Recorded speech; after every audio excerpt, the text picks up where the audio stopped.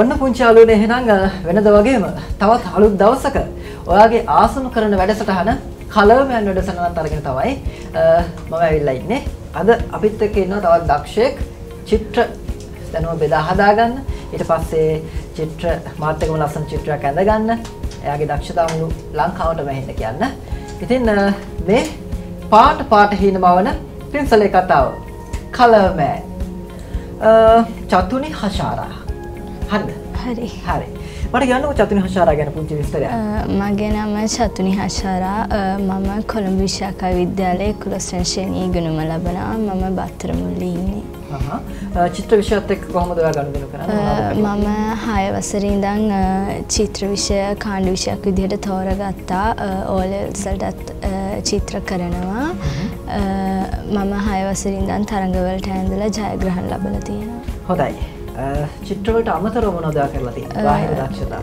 චිත්‍ර වලට අමතරව පාසලේ පරිසර සංගමයේ නියමයක් ලෙස කටයුතු කරනවා. කලා සංගමයේ සමාජිකාවක් ලෙස කටයුතු කරනවා. හොඳයි.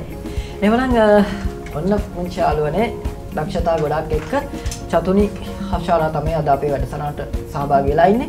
ඉතින් කල් වේලා නොගෙන මම මතක් කරන්නම් අද අපි අඳගන්න යන චිත්‍රය මොකක්ද කියලා.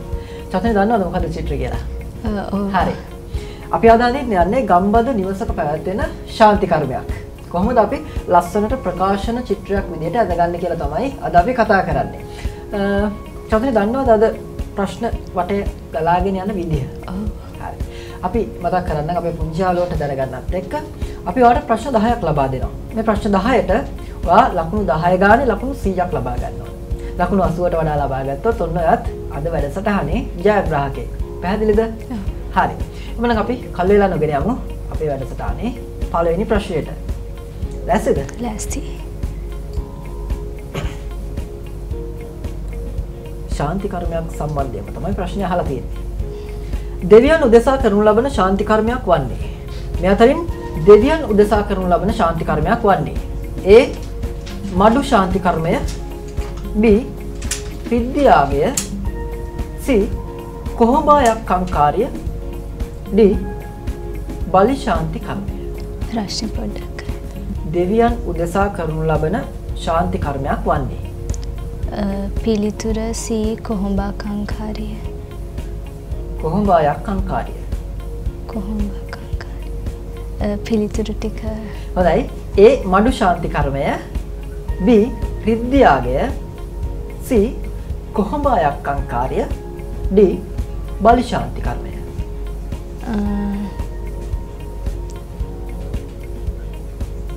මම පිළිතුර විදිහට කොහොඹා කංකාරිය ලබා දෙනවා. අපි බලමු එකින් එක. ඔබ මේ පිළිබඳව අධ්‍යයනය කරලා තියෙනවද? මඩු ශාන්ති කර්මය පිළිබඳව මොනවද දන්නේ? දෙවොල් මඩු ශාන්ති කර්මය පත්තිනි දෙවියන් වෙනුවෙන් කරනවා කියලා දන්නවා. ශාන්ති කර්ම ගැන මම එච්චර දන්නේ නැහැ. අවබෝධයක් නැහැ. අපි අහන්නේ දෙවියන් උදෙසා කරනු ලබන ශාන්ති කර්මය මොකක්ද කියලා. රිද්දියාගේ අහලා නැහැ. කොහොඹා කංකාරිය අහලා තියෙනවා. බලි ශාන්ති කර්මය අහලා නැහැ. හොඳයි ඔබේ අවසාන පිළිතුර. කොහොඹා කංකාරිය. හරි. එහෙනම් අපි කල් වේලා නොගෙන බලමු චතුනි පළවෙනි ප්‍රශ්නයට ලබා දීලා තියෙන පිළිතුර නිවැරදිද කියලා. චතුනි නිවැරදි පිළිතුර මඩු ශාන්ති කර්මය. හරි. මඩු ශාන්ති කර්මය තමයි දෙවියන් උදෙසා කරන්නේ. විද්‍යාවය කියන්නේ යකුන් ඒ වගේ උදෙසා කරන එකක්. කොහොඹා කංකාරියට අපි තව නමක් කියනවා කොහොඹා යක් කංකාරිය කියලා. යක්ෂයන් වෙනුවෙන් තමයි එකක් කරන්නේ. බලි ශාන්ති කර්මයත් ඒ වගේ. ඔබ සඳහන් කරා මඩු ශාන්ති කර්මය දෙවියන් වෙනුවෙන් කරන ශාන්ති කර්මයක් කියලා. නමුත් ඔබේ පිළිතුර වැරදි.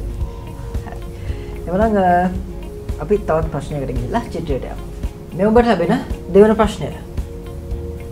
හින්දු ආගමික උත්සව අවස්ථාවලදී ගෙබිම සරසන මෝස්තර හඳුන්වන නම කුමක්ද? පැහැදිලිද? ඔව්. A. Column රටා, B. ගෝපුරම්, C. මීනාර්, D. බුමුතුරුණු. පිළිතුර A. කොලම් රටා. එයි ඔබේ පිළිතුර තෝරගන්න. ඒක මම අහලා තියෙනවා කොලම් රටා හින්දු භක්තිකයන් උත්සව අවස්ථාවලදී ගෙබිම සරසන්න ගන්නවා කියලා. මිනාර් කියන්නේ මුස්ලිම් මස්ජිදවල කුළුණු වලට බුමුතුරුණු කියන්නේත් බිමට අතුරන දෙයකට පිළිතුර ගෝපුරම් කියන්නේ හින්දු කෝවිලේ පිවිසුම් දොරටුවට එතකොට පිළිතුර එහින්දා කොලම් රටා කරලා තියෙනවද? ඔව් කරලා තියෙනවා. කොහොමද කරන්නේ? පොල් කුඩු වර්ණ ගන්නවලා සිංහල අලුත් අවුරුද්දට මම කරලා තියෙනවා. ඔයා ඒ කියන්නේ එයාගේ මේ ඒ අවස්ථාවන් කරනවා. මම ඒක කරලා තියෙනවා. හරි. හොඳයි. එහෙනම් ඉතින් පිළිතුර වැරදි වෙන්න විදිහක් නැහැ. නිවැරදි පිළිතුර කොලම් රටා. ඔන්න අපේ ලකුණු සංඛ්‍යාව ලකුණු 10යි. ප්‍රශ්න දෙකක් අපි අහලා තියෙනවා. හරි. එහෙනම් අපි ඔන්න කල් වේලා නොගෙන දැන් යන්න සූදානම් වෙන්නේ අපේ චිත්‍රයට. අපි අද අඳින්නේ ගම්බද නිවසක පැවැත්වෙන ශාන්ති කර්මයක අවස්ථාවක්. අපි ඔන්න ඔයාලට චතුනි දීලා තියෙනවා කොලයක්, පැන්සලක්, මකණයක්, පාට පෙට්ටියක්. මාත් එක්කම දැන් චිත්‍රය අඳ ගන්න පුළුවන්. මම දන්නවා අපේ පුංචි යාළුවොත් ගෙදර ඉඳගෙනම කොලයක්, පැන්සලක්, මකණයක් ලෑස්ති කරගෙනම සූදානම් කරගෙන මාත් එක්ක චිත්‍රය අඳින්න බලාගෙන ඉන්නවා කියලා. හරි. එහෙනම් අපි යමු චිත්‍රයට. හරි. අන්න වෙනද වගේම මම මතක් කරන්නම් අපේ පුංචි යාළුවන්ට මේ චිත්‍රය අඳින්න කලින් අපි මේ පසුබිම කොහොමද වෙන් කරගන්නේ කියලා.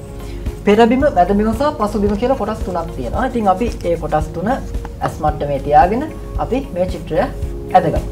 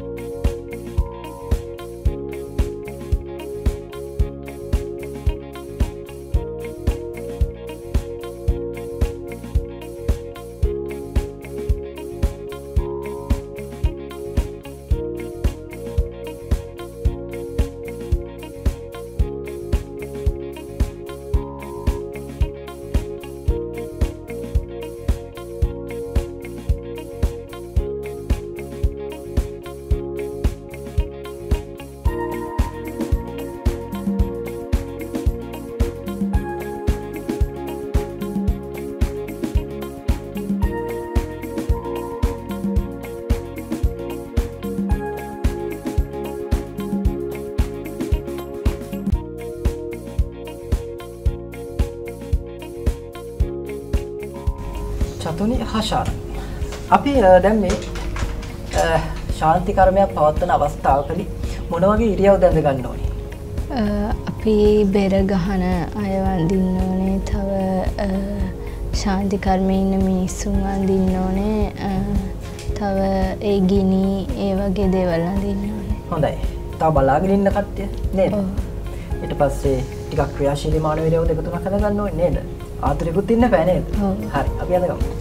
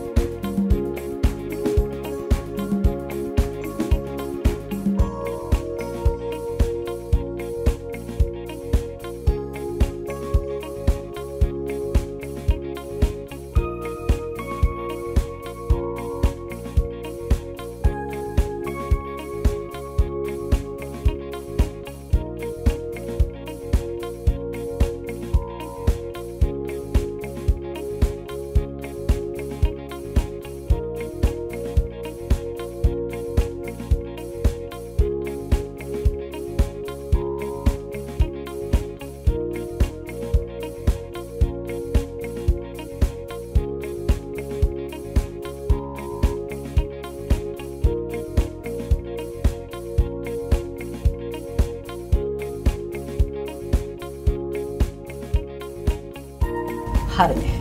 ඔන්න එහෙනම් පුංචි යාළුවනේ ඔන්න විදිහට තමයි මම මගේ ප්‍රකාශන චිත්‍රය මානවීරියව කිහිපයක් භාවිතා කරලා මේ විදිහට ඇඳගෙන තියෙනවා. බලන්න මෙතන ක්‍රියාශීලී මානවීරියව දෙකක්.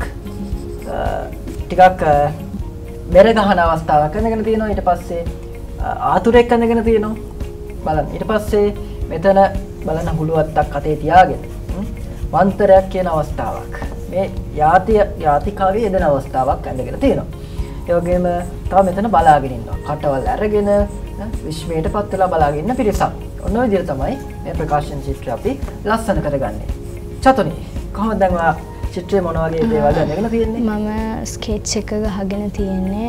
මිනිස්ත්‍රොප ටික සම්පූර්ණ කරලා ඉවර නෑ තාම. හොඳයි. එවනම් අපි කල් වේලා නොගෙන අපි යමු අපේ ඊළඟ ප්‍රශ්නයට. ලෑස්තිද? ඔව්. හරි. එවනම් චතුනි මේ ඔබට ලැබෙන කීවෙනි ප්‍රශ්නයද? තුන්වෙනි ප්‍රශ්නය. සීගිරි චිත්‍ර ගැන මොනවද දන්නේවා? අධ්‍යයනය කරලා තියෙනවා. සීගිරි චිත්‍ර ගැන 11 ශ්‍රේණියේ පාඩමක් තියෙනවා. සීගිරි චිත්‍ර පිළිබඳ විවිධ මත පළ කරලා තියෙනවා. බලන්න මේ මතය කාගේද කියලා. සීගිරි සිතුවම් පිළිබඳ සෙනරත් පරණවිතාන මහතාගේ මතය වනුයේ ඒ සීගිරි ලලනාවන් අන්තఃපුර ස්ත්‍රීන් බවයි. B. උයන් කෙලියෙන් පසු දිය කෙලියට යන ආකාරය. දිය කෙලින ආකාරය. C. මේඝලතා සහ විජ්ජුලතා. D. මල්වට්ටිගෙන පිදුරංගල විහාරය වැඳීමට යන කුමාරිකාවන්. පිළිතුර C. මේඝලතා සහ විජ්ජුලතා. විශ්වාසයි? ඔව්. කොහොමද ඒ පිළිතුර තෝරගත්තු ආකාරය කියන්නේ? පළවෙනි පිළිතුරයි දෙවෙනි පිළිතුරයි දෙකම අයින් කරන්න පුළුවන්. හතරවෙනි පිදුරංගල විහාරය වැඳීමට යන කුමාරිකාව අප්සරාව ඒ මතේ පළ කරලා තියෙන්නේ මට මතක විදිහට ආනන්ද කුමාරස්වාමී. ඒ නිසා පිළිතුර C සෙනරත් පරණවිතාන මහතා විසින් කියන්නේ මේඝලතා සහ විජ්ජුලතා කියලා. කුවේරයන්ගේ ආලක මන්දාව සිටින ඔහුගේ දියණියන් කියලා කියන්නේ මේඝලතා මගින් විදුලියත් විජ්ජුලතා මගින් වැස්සත් මතක නැහැ. ඒක හරියට අකුණු සහ වලාකුළු. ඔව්. අඳුරු වැහි වලාකුළු. ඒ දෙක නිරූපණය කරනවා. මේඝලතා කියන්නේ වලාකුළු. හරි. එhmenan ඔබේ පිළිතුර මොකද හිතන්නේ? නිවැරදිද? ඔව් මම හිතනවා. හරි. අපි එහෙනම් බලමු පිළිතුර නිවැරදිද කියලා. මේ පුංචි විරාමයෙන් පස්සේ මේ පාට හීනමවන පින්සලේ කතාව. කලර් නෑ.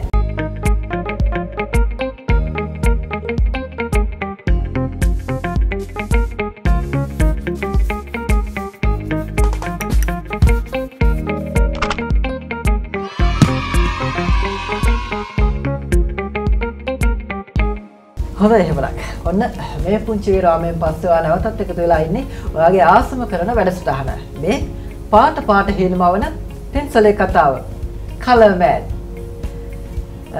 චතුනි හෂාරා. මේ වෙනකොට තුන්වෙනි ප්‍රශ්නයට පිළිතුරක් ලබා දීලා තියෙනවා. ඇය සඳහන් කරන්නේ මේඝලතා සහ විජ්ජුලතා කියන්නේ සෙනරත් පරණවිතාන මහතාගේ අදහසක් කියලා. සීගිරි සිතුවම් පිළිබඳව. නිවැරදිද? ඔව්. ඔබ නිවැරදි. ලකුණු 10ක් ලබා ගන්නවා. ඔබේ ලකුණු සංඛ්‍යාව ලකුණු 20යි. ප්‍රශ්න 3යි. අපි තවත් ප්‍රශ්නයකට යමු. මේ ඔබට ලැබෙන හතරවෙනි ප්‍රශ්නය. පොළොන්නරුව පොත්ගුල් විහාර ප්‍රතිමාවේ නිරූපණය වන්නේ කවුරුන්ද? පැහැදිලිද? ඔව්. A. දුටුගැමුණු රජතුමා. B. පරාක්‍රමබාහු රජතුමා. C. කාශ්‍යප රජතුමා. D. කපිල ඍෂිවරයා.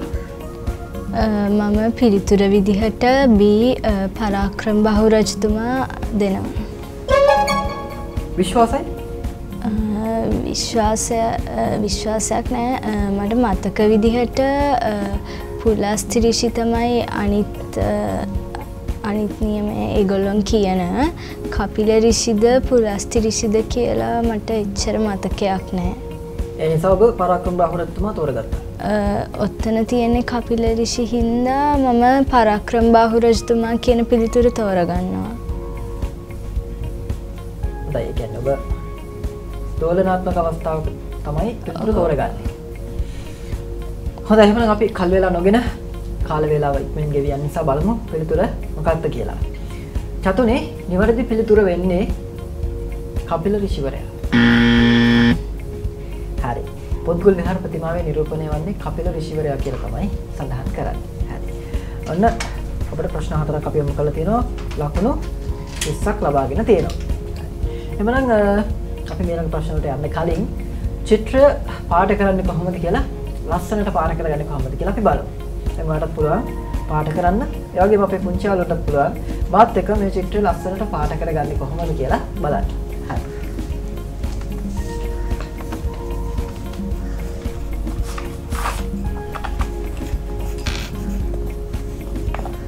හරි. එහෙනම් පුංචි යාළුවනේ මම වෙනද වගේම ඔන්න ඉස්සෙල්ලාම අද වර්ණ ගන්නන්න යන්නේ මේ චිත්‍රයේ මානව රූපවල සමේ වර්ණය.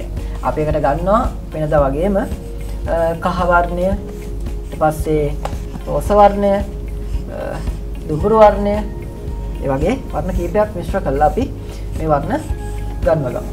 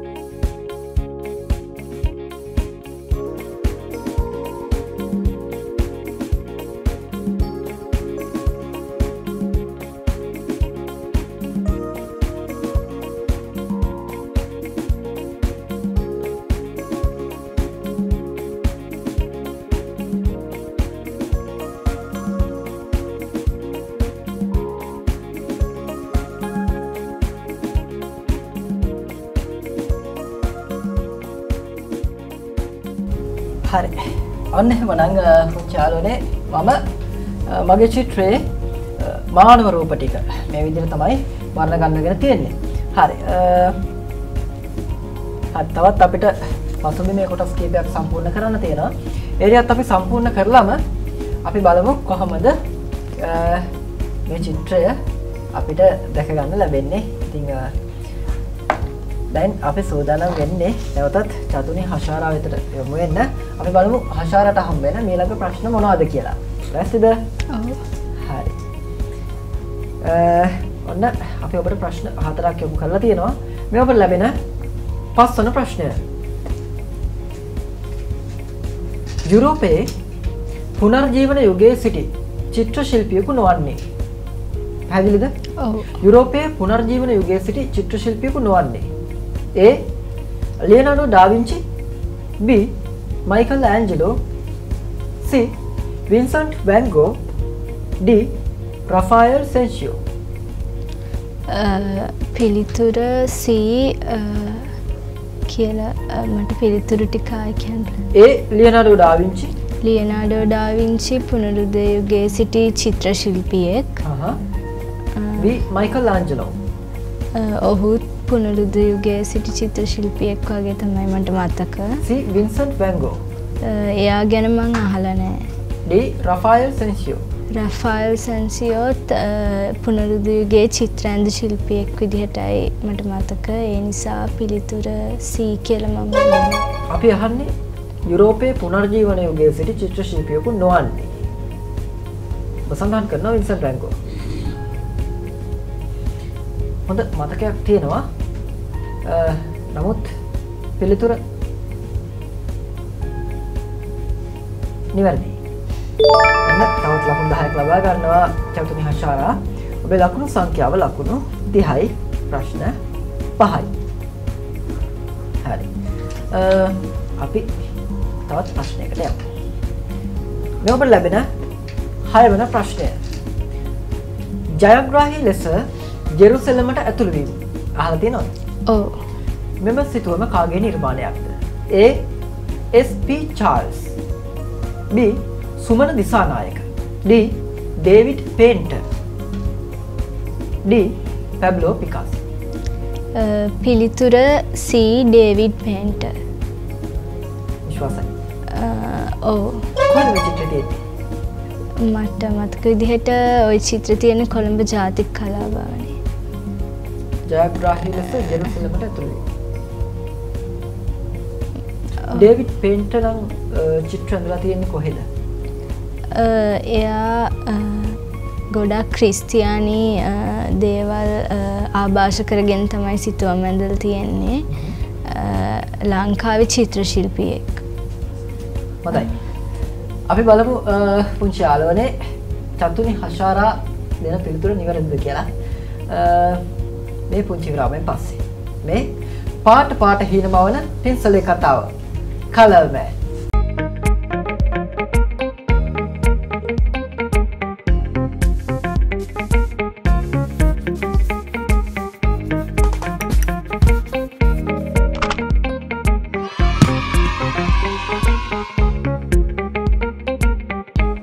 ඔන්න එහෙනම් මේ පුංචි විරාමයෙන් පස්සේ නැවතත් එකතු වෙලා ඉන්නේ වාගේ ආසම් කරන වැඩසටහන පාට හීනමවන පින්සලේ කතාව Color Man.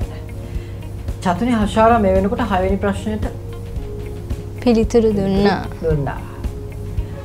ඔබ සඳහන් කරේ ජයග්‍රාහී ලෙස ජෙරුසලමට ඇතුළු වීම කියන සිතුවම ඩේවිඩ් පේන්ටර්ගේ කියලා. ඔව්. පිළිතුර නිවැරදිද? පිළිතුර නිවැරදි. ලකුණු 10ක් ලබා ගත්තා. ඔබේ ලකුණු සංඛ්‍යාව ලකුණු 40යි. කොහෙද මේ චිත්‍රය ඇඳලා තියෙන්නේ? මට මතක විදිහට ඔය චිත්‍රය තියෙන්නේ ජාතික කලා භවනේ.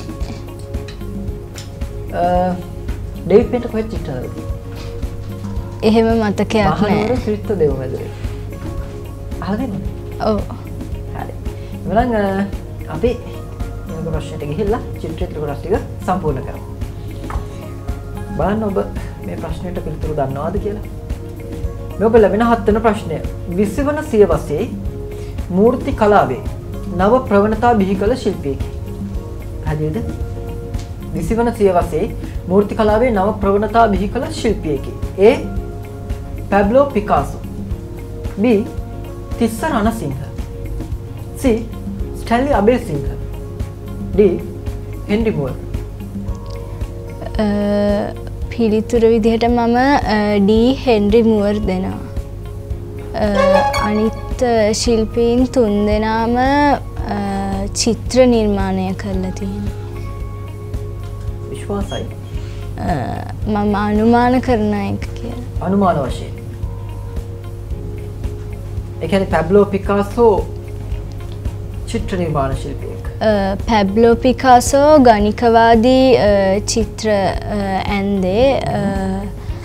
එයාගේ චිත්‍ර අතරින් ගුවර්ණිකා අවිග්නොන්හි යුවතුව වගේ චිත්‍ර ප්‍රසිද්ධයි. තිස්ස රණසිංහ ඔහු තමයි රාජකීය විද්‍යාලයේ නවරංගහලේ සිතුවම් ඇන්දේ. ඔහු මූර්ති කලාවට සම්බන්ධ නෑ මට මතක විදිහට.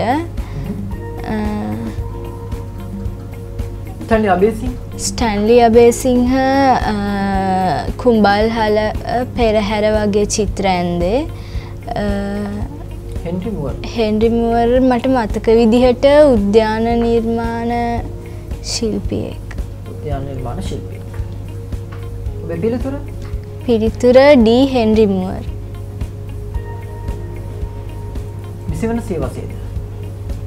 ඒ පිළිබඳ මට මතකයක් නැහැ. හොඳයි. එහෙනම් අපි කල් වේලා නොගෙන අපි බලමු පිළිතුර මොකක්ද කියලා. චතුනි නිවැරදි පිළිතුර වෙන්නේ තිස්ස රණසිංහ. 20 වන සියවසේ මූර්ති කලාවේ නව ප්‍රවණතා බිහි කරපු ශිල්පියෙක්. මොහු ජාත්‍යන්තර වශයෙන්වත් සම්මාන ලබාගෙන තියෙනවා මූර්ති නිර්මාණ කරලා. 20 වන සියවසේ කියලා අපි අහුවේ. ඒකයි. හරි. එවනම් ඔන්න ඔබේ ලකුණු සංඛ්‍යාව තවමත් ලකුණු 40යි ප්‍රශ්න 7යි. හරි. එවනම් අපි චිත්‍රයට යමු වෙලා චිත්‍ර ඉදිරි කොටස සම්පූර්ණ කරලා ඊළඟ ප්‍රශ්නයට යමු.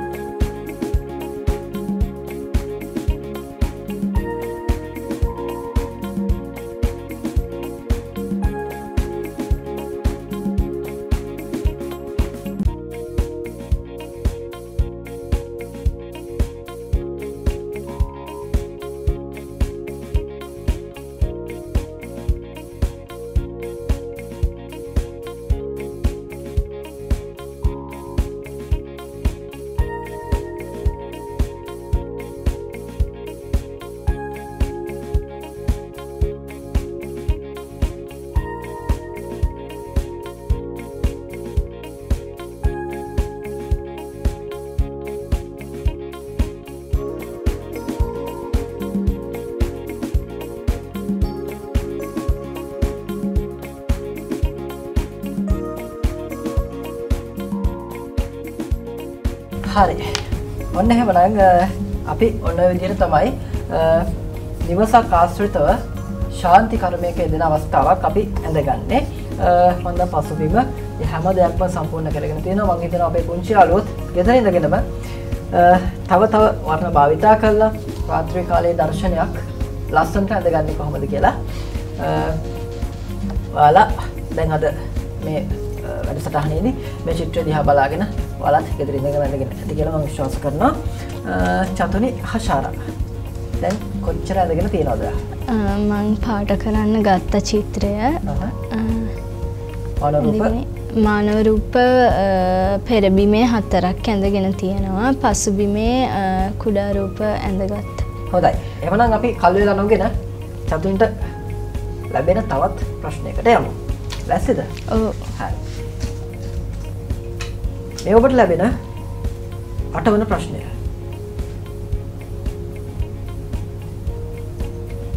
ජාතික කොඩිය දන්නවද ඒකේ මොනවද තියෙන ලක්ෂණ? ඒකේ තියෙන සංකේත? ඔව්. දන්නවා.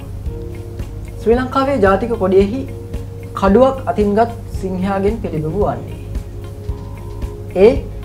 පරමාධිපත්‍ය, B. දැහැමි බව, C. තේජස, D. ආර්ය අෂ්ටාංගික මාර්ගය. මට පිළිතුරු ටික ආයෙ පොඩ්ඩක්. ශ්‍රී ලංකාවේ ජාතික කොඩියෙහි කඩුවක් අතින්ගත් සිංහයාගෙන් පිළිබිඹු වන්නේ A. පරමාධිපත්‍ය, B. දැහැමි බව, C. තේජස, D.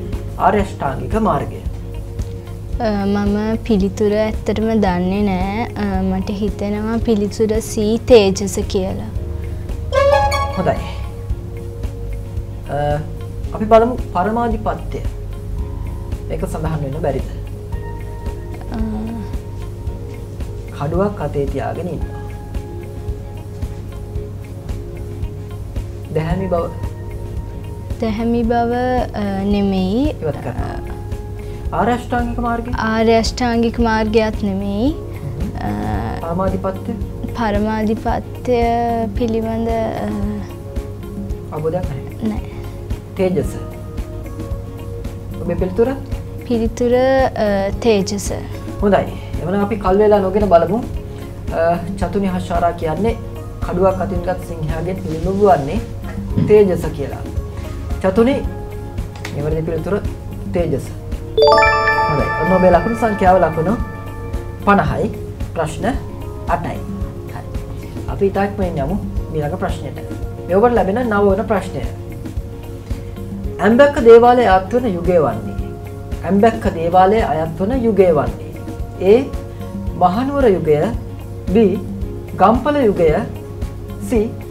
අනුරාධපුර යුගය, D. දඹදිව යුගය. පිළිතුර ගම්පොළ යුගය. මට ඒ පිළිබඳ එච්චරම අවබෝධයක් නැහැ. නමුත් මට මතක විදිහට පිළිතුර ගම්පොළ යුගය. එහෙමනම් කල් වේලා නොගෙන අපි යමු පුංචි විරාමයකට. ඊට පස්සේ බලමු මොකද්ද නිවැරදි පිළිතුර කියලා. මේ පාට හේනමවන පින්සලේ කතාව. Color Man.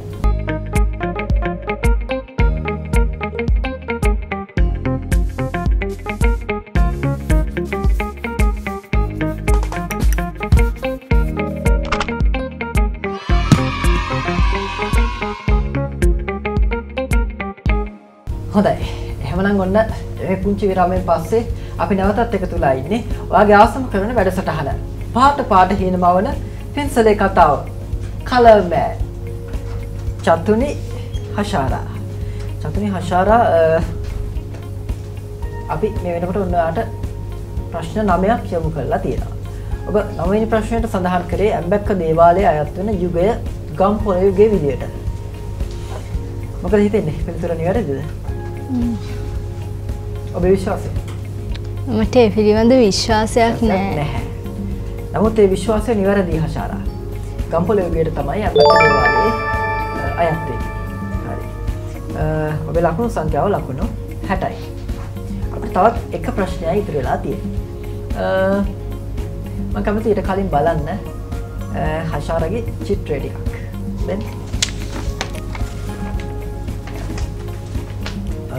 ඔන්න මේ තියෙන්නේ චතුනි හෂාරා අද වැඩසටහනේදී ඇඳගෙන තියෙන චිත්‍රය. නිවසක් අසල ශාන්ති කර්මයක යෙදෙන අවස්ථාවක් තමයි මේ ඇඳලා තියෙන්නේ. මානව රූප 1 2 3 4ක් නේද? 4ක් අඳගෙන තියෙනවා. තව ඈත බලාගෙන ඉන්න පිටසක් ඉන්නවා. තව වර්ණ ගන්නවන්න තියෙනවා. හොඳයි. මම හිතන්නේ අපේ පුංචි යාළුවෝ ගෙදරින් ඉඳගෙනම ලස්සනට මේ චිත්‍රය ඇඳගෙන නැති කියලා මමත් මේ වෙනකොට මගේ චිත්‍රය නම් ඔන්න ඇඳලා ඉවරයි. එහෙනම් අපි කල් වේලා නොගෙන ඉතා ඉක්මනින් යමු අවසාන ප්‍රශ්නයට. ලැසිද? ඔව්. හරි. වීදි සරණ කාන්තාව නිරූපණය වන ඇවිග්නොන්හි යුවතියෝ නම් සිතුවම කාගේ නිර්මාණයක්ද? කාගේද? Pablo Picasso. බලන්න. A. රෆායල් සෙන්සියෝ, B. Henry මුවර්, C. Paul සෙසෑන්, D. Pablo Picasso. පිළිතුර D. Pablo Picasso.